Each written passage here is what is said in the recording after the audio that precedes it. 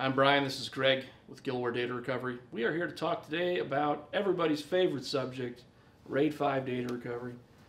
If you've stumbled upon this video, it's possibly because you're working at an SMB with kind of an issue on your hands, and maybe your small business server or your little NAS device that was configured with RAID 5,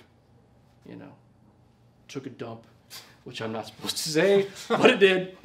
And real briefly, Greg, what is RAID 5? What is this technology? In short, RAID 5 is any configuration of multiple disks that are presented as one single large volume where you are allowed to lose one disk, or one disk can fail, and you will not lose access to any data.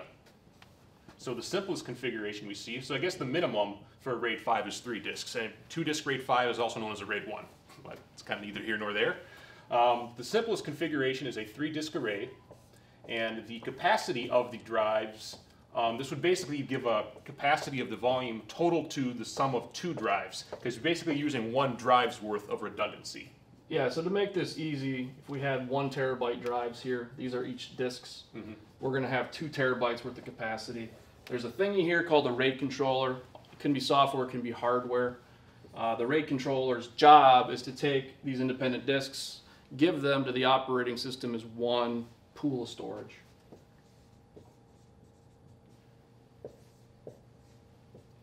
And so at the cost of 1 drive worth of capacity, we get 1 drive worth of redundancy. And the way that it accomplishes this, very, very briefly, because we don't want to get into the weeds here, because you're sweating what the heck's going on, we find that a little bit of education into what we're up against really helps you shop for this stuff. So if this was position 1 and position 2 on an individual drive, and then we'll make this position 3, I'm going to write the word XOR here for exclusive OR. Greg, what the heck is exclusive OR? It's a mathematical operation. I'm sure there's a good Wikipedia about it, basically, where it's one or the other, but not both. So if you want to draw a quick truth table, basically you can recover, the math works in such a way that you can solve the equation of 3 components having just 2 components. Yeah, I'm not going to write any truth tables here. I got my computer science degree like 25 years ago, so what I'm going to do instead is just do a very mock RAID 5 algorithm here.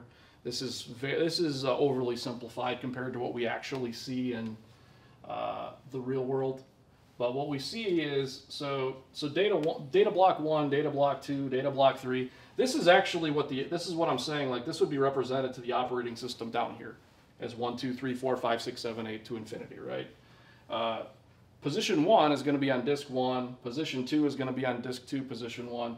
And then over here is going to be XOR. And basically what happens, if we were to lose disk 1, you can run an algorithm for position 1, XOR, this garbage that's sitting here, and it will spit out the data that's in position 2. That's how if a disk fails, you can run that math to basically give yourself an emulated... It's degraded, basically. You can run what's called degraded if you lose a drive, and as you'll probably talk about a little briefly in a moment here, any good RAID controller should scream bloody murder that you're running degraded. So what we actually see when we look at these things is that each disk is going to have about 2/3 of its contents are unique data content. And 1/3 of each disk is going to be, it's going to look like garbage to the naked eye. The XOR itself is not individually usable. Yeah, it's basically it's going to look like a bunch of gobbledygook. It's almost going to look like encrypted data in a lot of ways. But what we basically see is that we see these patterns that kind of go through when we look at all 3 drives at once. We'll see, oh, it looks like this is the RAID algorithm. And sometimes the XOR bounces back and forth, or they'll do a double XOR here. I mean, there's a whole bunch of different things that we see. Again, RAID 5 in general is just any algorithm that allows you to lose 1 drive and still keep running. So you are free to implement that however you choose. The most common way is with XOR parity. So what do we see in nature? So what we see in nature is the normal case is that we see a 4 or 3 drive RAID 5 come in here, and the user is like, it died. And that's usually the amount of information we have. Sometimes they'll say what we already know is that 2 drives have failed. So what we see is that, hey, this drive here has failed and this drive here has failed. And there's a reason for that. Usually what happened is this drive failed 2 years ago or 6 months ago or 3 months ago, and nobody noticed. Because the volume was still accessible. And there was going to be a slight decrease in speed, not really noticeable though, because again, anything that lived on the disk, any one of these data blocks that lived on this disk that died, it's going to have to regenerate from the XOR parity and from the other data blocks on disk 1. So there'll be a slight performance degradation, probably not noticeable though. Yeah, at a lot of small businesses, no one's going to notice if the rate is 10% slower. Just no one's ever going to notice it. They didn't configure it when they bought it for email notification, or they didn't configure a Nagios to monitor it. Physical alarm. The physical alarm, a lot of times, is shipped off. So when a lot of the big OEMs sell these small business servers, a lot of times it has a physical alarm, but it's off, which blows my mind, but that's just kind of is what it is. So we see 2 drives are dead. They come into the lab. We see 1 working drive. We see 2 dead ones. So can we help, and what is this going to cost? The math says that about 19 out of 20 times people send us these, we get back near perfect recoveries. So in general, they tend to be pretty recoverable, so that's the good news. The very next question is, how long is this going to take, and what is this going to cost? So when people choose our standard service, I would say an average turnaround time for a 3 or 4 disk RAID 5 is probably about a week. It could be a little less, a little more, especially if the drives are 8 terabyte drives or 12 terabyte drives. The more machine time we have, there's really not a lot we can do about that. Mm-hmm. But in general, from the day we receive the equipment, it's usually about 1 week. Cost. So again, usually what we're dealing with is 2 hard drive repair costs. Individually, those will cost usually somewhere between $500 to $1,500, depending on the type of problem and the type of equipment.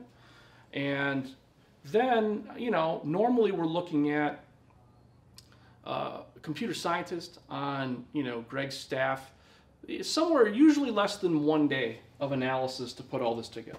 Not always, but usually we're probably looking at kind of 4 to 8 hours of computer scientists to figure out what the most optimal way to build this is. To figure out exactly what, not only what the RAID algorithm is, but which combination of disks we need to use to provide the optimal results. Yeah, we need both. And then we're not done. Then we need to figure out how the RAID controller was breaking up its logical units. We need to figure out the file system geometry. There's a whole bunch of work to do after we do the RAID stuff.